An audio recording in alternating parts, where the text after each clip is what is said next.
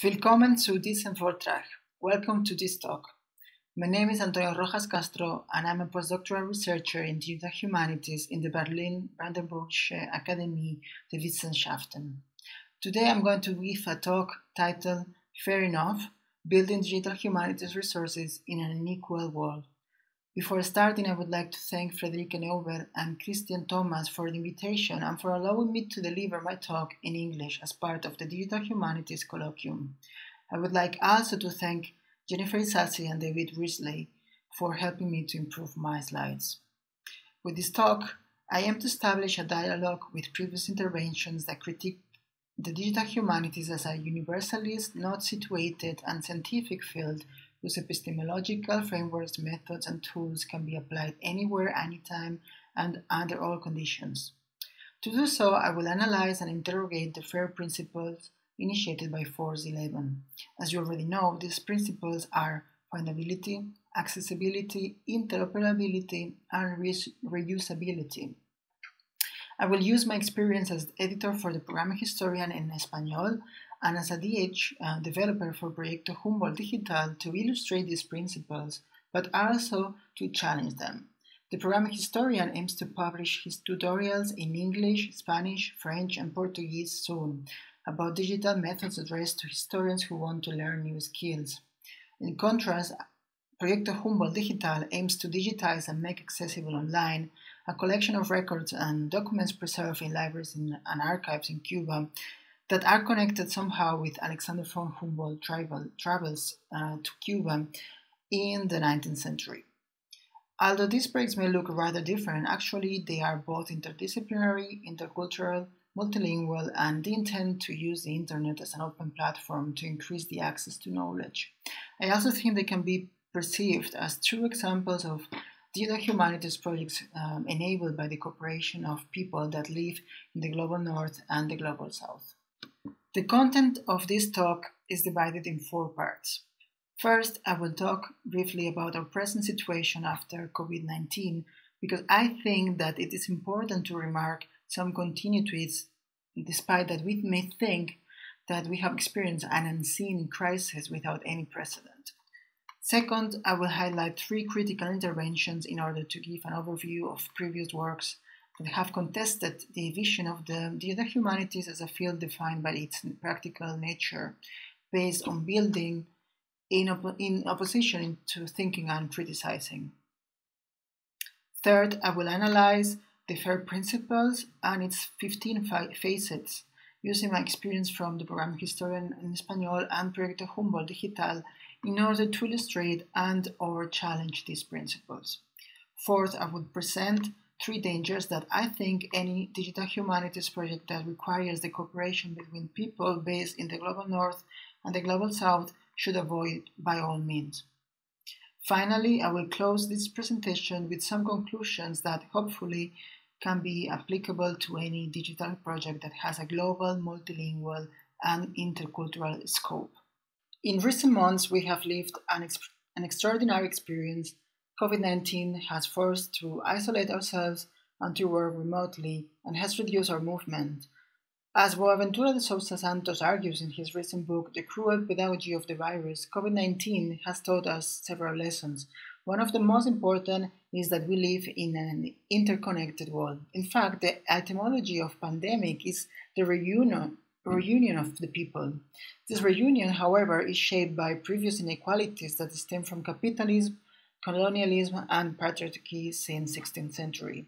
For instance, we have seen how valuable it is to have access to digital resources online for learning while we were confined at home. But resources of all kinds and digital access to them are not evenly distributed.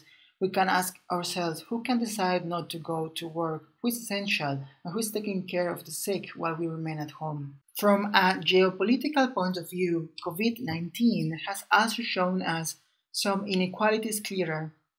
Sousa Santos states that epidemics, the new coronavirus is the most recent manifestation of them, only become a serious global problem when the populations of the richer countries of the global north are affected. This is what happened with AIDS.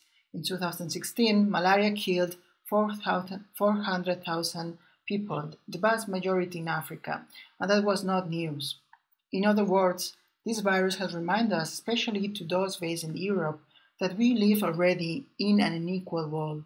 For this reason, in the following section, I would like to engage with 3 critical interventions in the field of the digital humanities that have already addressed this problem. Since 2011, when Alan Liu asked in his blog, "Where is cultural criticism in the digital humanities?"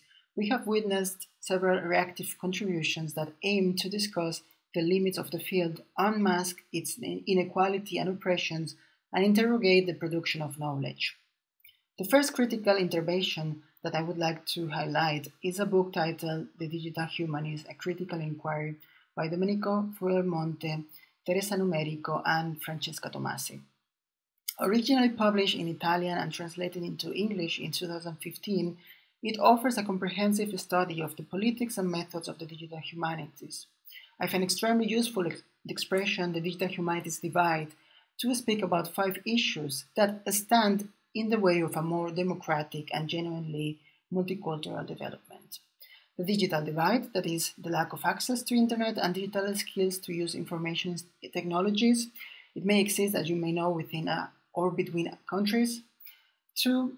The governance of digital structures from local institutions to worldwide organizations like W3C or ISO, organizations that are traditionally governed by scholars and professionals based in the global north and that speak mostly in English. 3. The development of standards by organizations like Unicode Consortium or smaller ones like the TI. 4. The code hegemony, that is the dominance of multinational private groups like Microsoft, Google, Apple, or Facebook. 5. The relationship between the governance, structure, and multicultural gender and linguistic issues, and the representation of minorities in the field of the digital humanities. The second critical intervention that I want to discuss is not a book, but a group initiative. Global Outlook DH is a special interest group from the Alliance of Digital Humanities organizations that aims to help break down barriers that hinder communication and collaboration among researchers and students of the digital arts, humanities, and cultural heritage sectors in high, mid, and low-income economies.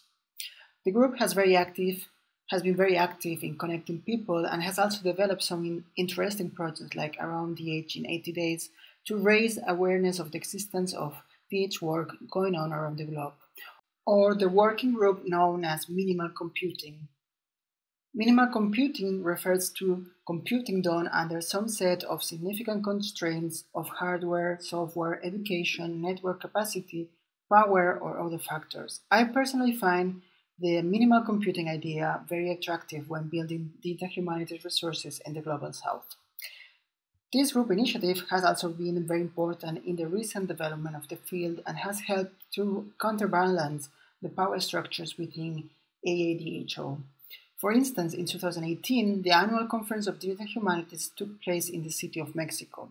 It has also helped to decenter the field from its Anglo-American roots and give voice to scholars living in the borderlands, as Erhard and Del Rio have argued recently. Erhard states that rather than initiating a one-size-fits-all global model, we need to imagine a global digital humanities that lives in the borderlands, a place of connection and contradiction, and most importantly, a place that doesn't try to centralize itself. In fact, Jimena Del Rio also brings this idea of borderland and actually uses to define the field. She says that the digital humanities build border objects and also live in the borderlands. If previous interventions have discussed power, economic, and social inequalities, the last critical intervention that I would like to point to focuses on violence in technology and the digital record. According to Nobel, the landscape of information and communication technology, including the tools used in DH projects, are fully implicated in racialized violence and environmental destruction, from extraction to production and from consumption to disposal of digital technologies. Violence is also present in colonial archives and can be replicated when digitizing collections. This is why RISM argues that digital archives needs to resist colonial violence in content and method, mediating in the gaps and silences in the digital cultural record that can be filled with extant sources. To sum up, This critical intervention not only aims to go beyond fair representation by adding minority or racialized groups, but also to interrogate hegemonic practices and knowledge production. Now, it may seem contradictory that in a talk about building, I have spent 5 minutes talking about criticism in digital humanities. This can be true if we understand building in opposition to criticizing, but my experience confirms that building is criticizing, because we cannot build digital resources without a critical engagement with technologies. Simultaneously, I think that criticizing is also building, because the critique is always an instrument to create new alternative ways of being in the world, seeing the reality, or using technology. So, in the following section, I will try to engage critically with the FAIR principles. My first encounter with the FAIR principles took place 1 year ago when I started working for Proyecto Humboldt Digital. One of my tasks consists in designing a digital workflow to produce a digital repository with digital surrogates and metadata. So I started looking for international recommendations and best practices published by library and archival institutions. However, since the execution of this part of the project is undertaken in Cuba, it was clear for me 2 things. One, that I needed to design the workflow together with my Cuban colleagues, and 2, that many technical requirements that we in the global north are given by granted, they may be more difficult to realize in Cuba due to the digital gap. The FAIR principles are 4: findability, accessibility, interoperability, and reusability. The term managed to cleverly and implicitly encapsulate the notion of justice and a suite of technical requirements or properties. They are guiding principles to build resources, but somehow they also serve as guidelines for evaluation. These guiding principles were created by Force 11 in 2014 and have gained momentum after being endorsed by the European Commission and by organizations like LIBER or RDA. The FAIR principles are addressed to both machines or computers and humans and can be applied to datasets, metadata, tools, vocabularies, infrastructure, etc. In other words, to any digital resource typically built by digital humanities practitioners. The 4 principles are described in simple sentences and seem easy to implement. However, each principle has a series of sub-elements that expand the meaning and make it concrete, as we will see. In total, there are 4 principles and 15 facets. As other researchers have previously argued, the 15 facets of the FAIR principles are all short sentences. Their brevity gives the impression that they are all items that can be checked off. However, our analysis shows that the FAIR principles are much trickier than this. In fact, I think these principles are subject to interpretation and debate.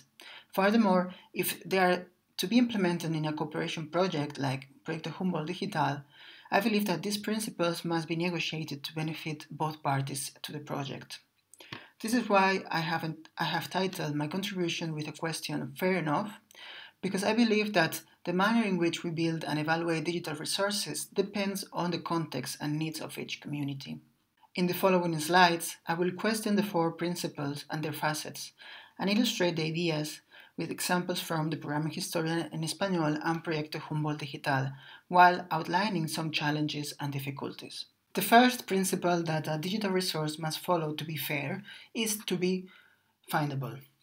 This principle has 4 facets. First, metadata and data are assigned a globally unique and persistent identifier. Second, data are described with a rich metadata, defined by another facet. 3. Metadata clearly and explicitly include the identifier of the data it describes. 4. Metadata and data are registered or indexed in a searchable resource. This principle seems easy to follow. However, I think we can point out 3 difficulties. Firstly, persistent identifiers are not free. That is, they cost money. Second, I think the term rich for described metadata is too vague. Does this mean that resources should be described with descriptive metadata only, or should we include administrative, technical, and preservation metadata? Finally, in order for an external resource to index content created in a digital humanities project, scans, digitizations, or tutorials, for example, a set of standards defined by other projects must be followed. And this is not easy to achieve because many times this type of policy was not taken into account in the initial design. As an example of the first facet, we can use the programming historian. As I said, this is a resource that publishes tutorials. It was created in 2008, and in 2012 it became a kind of a scholarly journal with peer review. However, none of the published tutorials had a persistent identifier until 2020. This is largely because persistent identifiers cost money and our project was not funded until very recently. In 2019, we began accepting donations and collecting money through Patreon.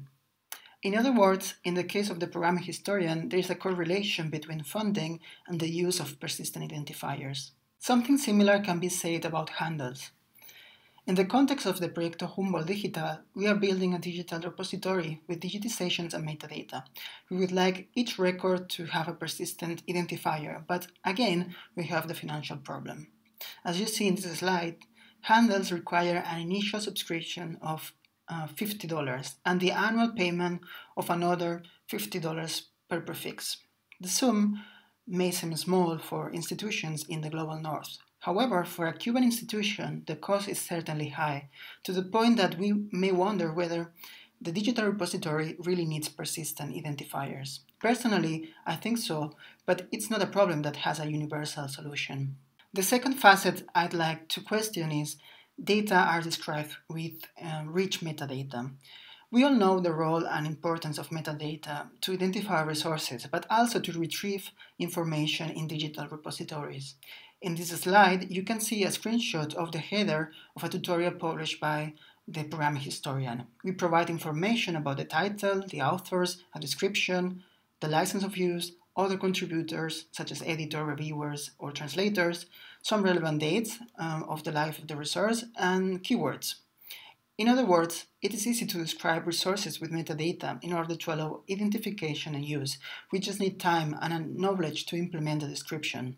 This is done by the tutorial editor.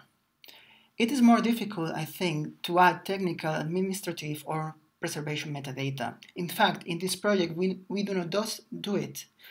So it is worth asking if we comply with the facets that are described with rich metadata.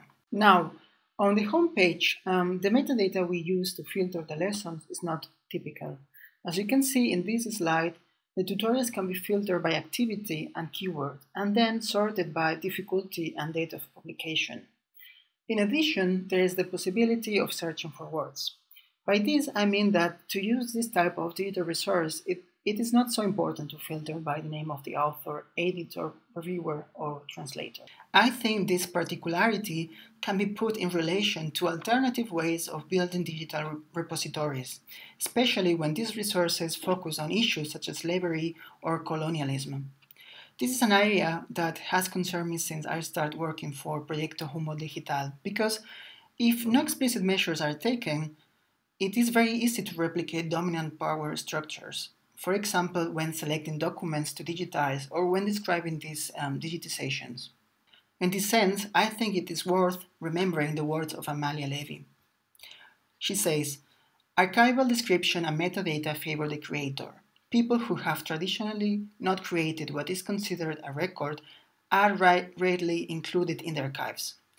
Even when they are included, marginalized populations, such as enslaved, do not exist as creators of documents.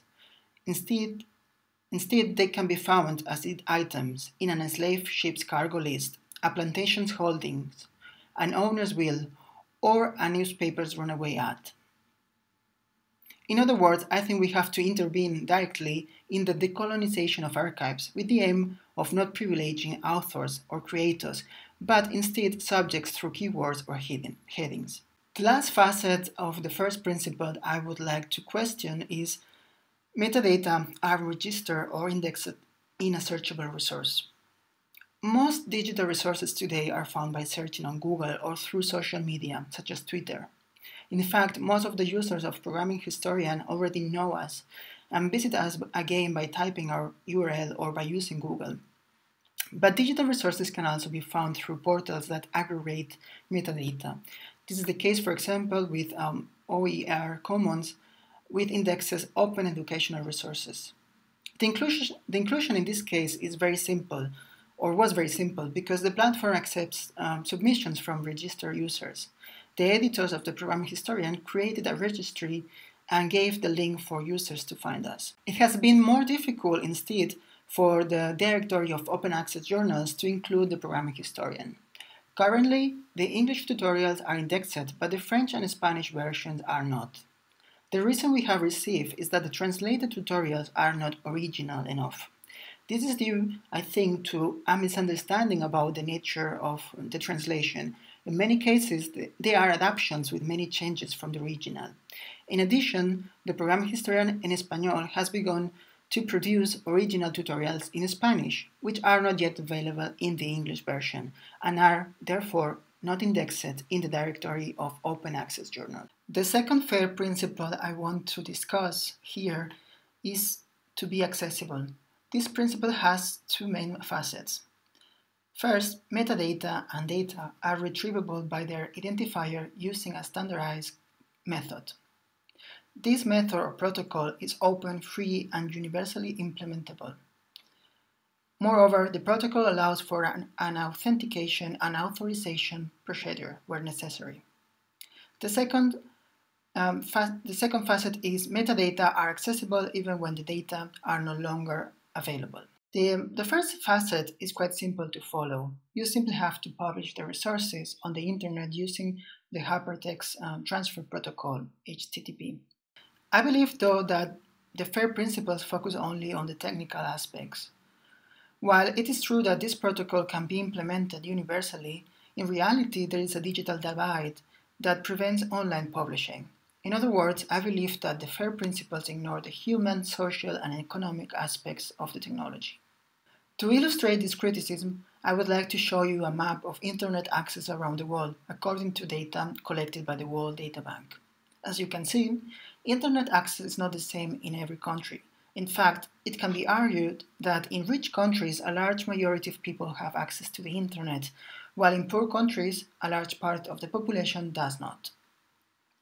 The issue is more complex because there are always internal differences in countries. For example, differences between connection in cities or in the countryside. In the European Union itself, there are also differences, and it could be said that in the global north, there is also a global south. In addition, there are other factors, not only economic, that influence access to the internet, such as age and gender. My experience about the digital divide has changed a lot since I started working in Proyecto Humboldt Digital, because until I traveled to Cuba, I didn't have a direct knowledge. Although there have been policies to improve internet access in Latin America, the reality is that in many countries, more than half of the population does not have access to the internet, and those who do have access to the internet in public places, workplaces, and via mobile phones. The case of Cuba is especially dramatic because, in addition, we have to add the problem of the US embargo. According to 2017 data, in Cuba, only 57% of the population has access to the internet, while in Germany, the figure reaches 89% according to data from 2018. I believe that the web has the potential to be a universal means of knowledge production. It has the potential to be universal in scope. But for a resource to be truly accessible, it is necessary to take into account what David G. Grizzly calls the regional lack of knowledge infrastructure. He says that the practical capacity of knowledge actors in a society to produce information, original or in translation, in such fields as science, humanities, and the arts, to create regional scholarly communication venues and to disseminate that information openly and sustainably for the use and benefit of society is what he calls the regional lack of knowledge infrastructure. Finally, in addition to the digital divide, I believe that when we build digital repositories or digital editions or tutorials, open educational resources, we often think only of users without disabilities, that is, people who can hear, see, speak without difficulty or who do not have any motor limitations. This is an important issue that we should address when thinking about barriers to access and use. Moving on, the third FAIR principle is interoperability. According to Force 11, to be interoperable means metadata and data use a formal, accessible, shared, and broadly applicable language for knowledge representation. Metadata and data use vocabularies that follow FAIR principles. Metadata and data include qualifier references to other metadata and data. As can be seen, the three facets focus on the representation of knowledge with formalized languages, controlled vocabularies, and identifiers. The main difficulty is that these are interpretative and time-consuming tasks. But I think that they are all three facets very good points. Now, my criticism points to another area, the very definition of interoperability. From my point of view, the FAIR principles use a not very accurate definition. For me, and I think for many digital humanities practitioners, interoperability means that the different components of an infrastructure are compatible with each other. That is, that they can work together, communicate, exchange data, and so on. So, for example, in this slide, I try to model the infrastructure of the programming historian from an editor's point of view. In this project, we use GitHub to store files written in Markdown format, which contain the metadata in YAML, which are validated by Travis, and transformed into HTML by Jekyll. So our tutorials are accessible on the web. The infrastructure of a digital repository built with Omeka or DSpace can also be modeled from an administrator point of view. A digital repository typically stores information in a relational database, contains files in a number of standard formats, builds records in XML using the Dublin Core metadata schema, and publishes all content in HTML format on the web. In addition, these platforms are designed with digital preservation as a priority, and to allow data to be shared with aggregators using the Open Archives Initiatives protocol for metadata harvesting. In fact, this protocol can be considered a clear example of interoperability between different repositories via HTTP. In Proyecto Humboldt Digital, we not only want to digitize documents and records, but also transcribe and edit a selection of text in digital format. In this slide, I have tried to model from an administrator point of view how digital editions could be published on the web with the TI Publisher tool. In this case, we will use an XML database to store files in XML TI format, validate them with a schema, and publish on the web by transforming the files into HTML. In conclusion, I believe that interoperability is a very complex term and that it admits various interpretations. From my point of view, and here I distance myself from the FAIR principles, I believe that interoperability, the use of standards, file formats, and the building of a technological infrastructure go hand in hand. This is a definition we find, for example, in Andrew L. Russell's book, Open Standards and the Digital Age, where the author states the following. Interoperability is the creation of compatibility standards for communication networks. Scholars who have studied the interconnection of various components of communication networks often use three concepts, infrastructure, platforms, and network effects, to describe the important role of standards that enable compatibility and interoperability. They emphasize the potential for a heap of standardized components to combine into a cohesive and flexible network that can in turn, sustain more complex social and economic activity. Or to sum up, I think interoperability is a complex problem that cannot be isolated, but requires a more complete and interconnected vision that takes into account the existing infrastructure of the institution that is hosting the project. The last FAIR principle is to be reusable. But what exactly does this mean? Well, again, the FAIR principles focus on resource description and technical aspects. And interestingly, the principles mention the use of standards here for the first time. This principle has a single facet that is made up of three components. The facet is metadata and data are richly described with a plurality of accurate and relevant attributes. And the three components are metadata and data are released with a clear and accessible license. Metadata and data are associated with detailed provenance. And finally, metadata and data meet domain relevant community standards. My criticism here is the same as in the previous one. The description of resources is an interpretative act that requires specialized knowledge and time. And not all digital humanities projects have these two valuable resources. But I would like to focus better on the components of the principle that deal with license, provenance, and the use of standards. Based on my experience as an editor, I believe that providing the license and provenance of a resource is not enough for it to be reused. What is really important is that there is a community of users interested in appropriating the resource. So, for example, the programming historian in Español, we started translating tutorials from English to Spanish in 2016. All our tutorials are licensed under a Creative Commons license that allows reuse, and we also provide information on authorship. In other words, according to the FAIR principles, we will have enough. Translating tutorials is a very creative task that requires adapting the text to work in Spanish. Translators usually change the text by adding new instructions, updating the tutorial if there is a new version of the program or tool, writing down the text to clarify doubts, or add Spanish bibliography, or bibliography in Spanish. All this involves a lot of work that is not compensated many times because the university system doesn't reward remixing or reusing, but originality and innovation. Even so, there are researchers who believe in reusing because they consider that for the community, the resource can be useful. The importance of community leads us to reflect on the use of standards.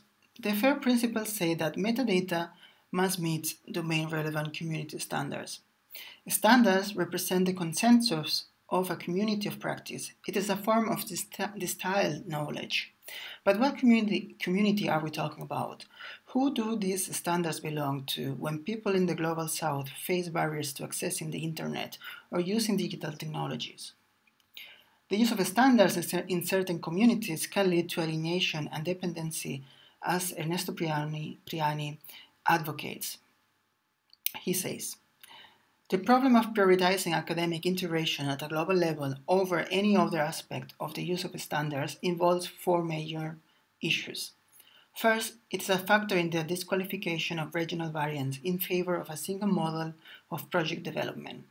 Second, as a consequence of this, the normative use of standards and good practices reinforces the region's technological and academic dependence on Anglo-American countries. Third, it subordinates regional communities to a central community. And four, it prevents the creation of a research community by emphasizing the practical implementation of projects. My personal story confirms this narrative. I was born in Barcelona and I studied humanities, a humanities degree. When I wanted to study digital publishing, I learned how to create ebooks in EPUB format and interactive books with InDesign. But to learn, for example, TI, I had to take summer courses outside Spain because 10 years ago, very few researchers used TI to represent text, and there were practically no courses. In other words, I had to appropriate a knowledge that belonged to a different community of practice. In this presentation, I have analyzed and illustrated with examples the four FAIR principles. My aim has been to establish a critical dialogue. From my point of view, I believe that building fair digital resources is a worthy task, but not without many difficulties. I also believe that researchers trying to build fair resources in the Global South will be confronted with fewer opportunities and many disadvantages due to the digital divide, lack of infrastructure, and poor implementation of standards created in the Global North. Now, it is clear that building fair resources in the Global South is not easy. But what would you do if you worked in a digital humanities project that involves a North-South cooperation? In order not to replicate dominant power structures, I will start by simply asking myself these questions. Who is designing and managing the project, and who is executing it? Who is giving or receiving training? Which quality standards, metadata schemes, and format files are used and why? Where is the infrastructure, hardware and software built and maintained? Where are the servers installed? In a digital humanities project of this kind, if all the decision-making authority, equipment, technologies, and infrastructure fall to the global north, it is very likely that the project is increasing inequalities rather than mitigating them. I believe that there are three dangers that we must avoid by all means: Eurocentrism, cultural cloning, and extractive activities. Eurocentrism is based on the belief in the superiority of European culture. Anyone born in Europe tends to think this way because the school, history, and the media place Europe at the center of the universe. Eurocentrism is a form of colonialism because it considers non-European cultures as inferior. I think it is important for researchers in the global north to deconstruct ourselves and think that other forms of knowledge are equally valid. A very simple example concerns the Spanish language. As editor of the programming historian, I have had to reevaluate my beliefs when editing texts written by Latin American authors, because their Spanish is different from a lexical, syntactic, and pragmatic point of view. That is, I have had to learn that Spanish is a diverse language and that all variants and usages are local. But another example of Eurocentrism may be simply to ignore the digital divide and think that everyone has access to the internet or can buy a personal computer. In other words, ignoring digital inequalities is Eurocentric. The second danger we must avoid is what is known as cultural cloning. That is, the inclusion of the same because it reinforces our privileges. To avoid this, at the program historian, we have a diversity policy because we realized that we tended to integrate other members who were similar to us into the team. But I also believe that this practice should be avoided when choosing metadata schemes or technologies. In other words, I think it is dangerous to try to replicate technological infrastructures from the global north in the global south in the same way. The last danger that we must avoid is extractivism. Many digitization projects involve the purchase of document collections by institutions in Europe or in the global north to carry out their digitization outside their place of origin. There are also projects that install the servers in the global north, for example in the United States, even though the digitized documents took place in Latin American countries and these documents come from Latin American countries. These types of projects have good intentions, for sure, but I believe that they carry out forms of extraction of goods and that it is more equitable, more fairer to invest in the local infrastructure. To close this talk, I would like to highlight just 4 conclusions that focus on our individual responsibility. 1. Digital humanities scholars need to imagine ways of mitigating the impact of inequalities on project development, communication, training, collaboration, and engagement. 2. Digital humanities is not only about building. The field already has a long tradition of cultural criticism, but digital humanities scholars and practitioners should find time to read and quote each other's works. 3.